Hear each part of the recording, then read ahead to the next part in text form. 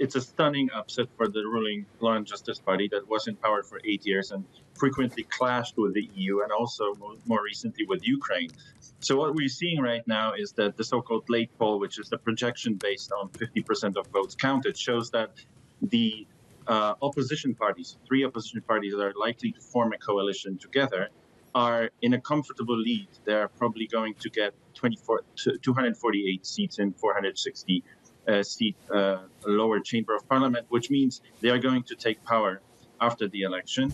The unquestionable leader of the opposition is Donald Tusk. He leads the Civic Platform, and he used to be European Council president. So his first job and his first task will be to mend fences with the EU to make sure that Poland receives 30 billion or more than 35 billion actually euros in funds that was withheld by the EU.